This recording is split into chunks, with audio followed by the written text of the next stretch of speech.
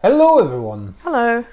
Today we have like no review or no trying out things. Today we have something to show because we went shopping Yes, we went shopping again. We went back to Tedi because last time we went there, we ended up with pretty interesting items. Yeah.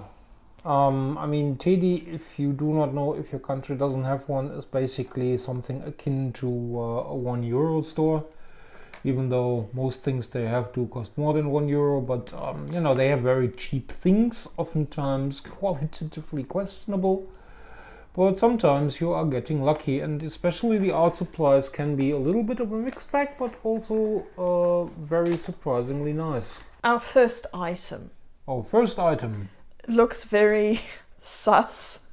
I don't think it's going to be good because we got watercolour paint for €2 whole. €2? Wow. And I think, 28 colours and one really crappy paintbrush. Well, the paintbrush itself, it looks like the one we had in our other video like a few weeks ago. Yeah, so this is made by Kids Line, which I think is Tedi's in-house thing, I don't know. They are probably just like, not exporting, they're importing these. Probably it says somewhere where it's made. Made in China, I presume. Everything's made in China these days. That does not have to be bad. It actually hergestellt in China. Yeah, see, made in China. Okay. So this has been imported. It looks like an item we've seen on Amazon at some point. Yeah, it's like the Amazon basic paint, and oh my goodness, this feels so cheap and horrible. It looks horrible. If the light hits the black paint, it's like, I don't know, it's like crumbly. It looks like there's things in it. It looks like there's like little indents, I don't know, little insects that flew into it before they... Oh my gosh, Jesus. This is horrible. Sorry, I was painting earlier.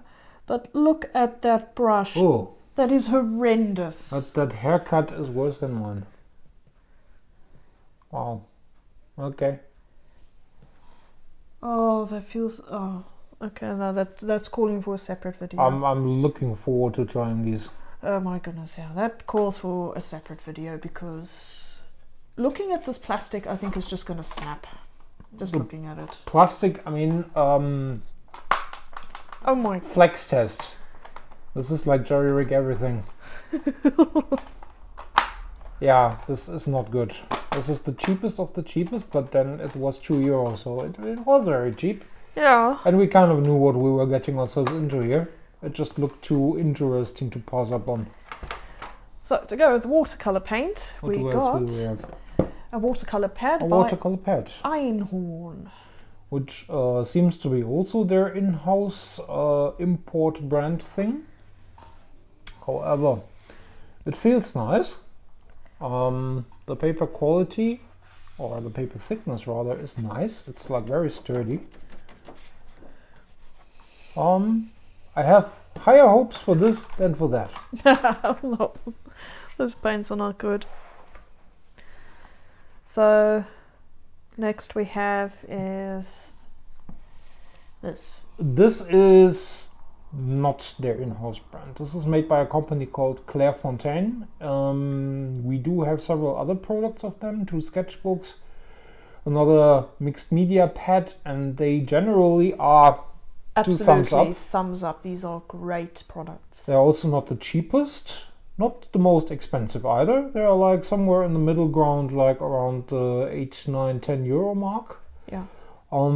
We like them very much, and this was like, they sell them at a slightly reduced price, €6. I think normally they are like, I don't know, €2, €3, €4 more expensive when they charge you for these normally. So this was something we just had to take because it was like too nice. I assume they are like from some kind of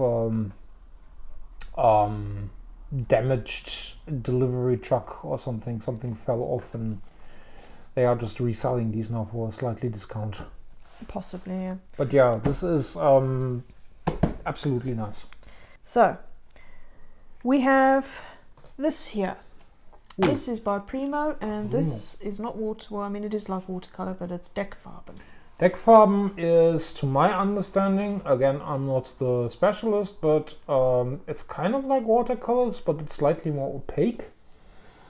If you remember our well and often liked Pelikan Deckfarbkasten video, it should be something akin to this. Yeah. You give this to children in school normally here to teach them like a little bit of color theory. They can just mess around with it a little bit because they're generally nice to work with. You can blend these also nicely. You can mix these.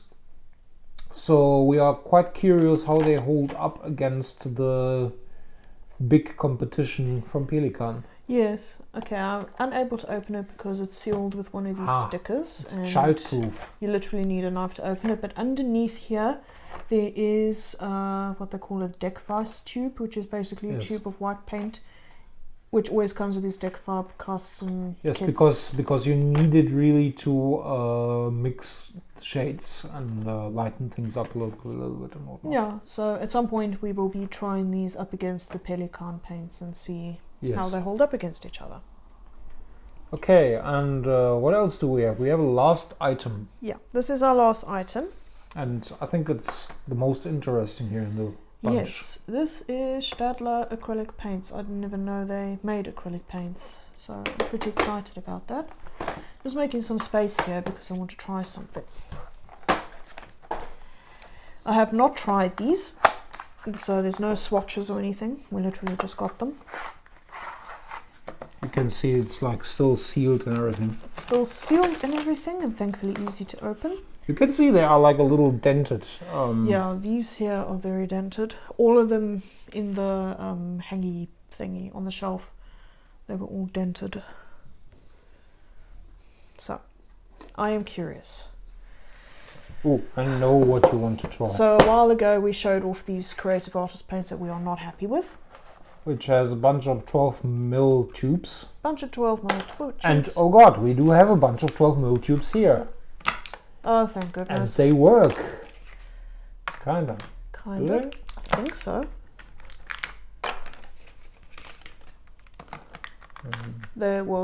These ones don't even lie flat.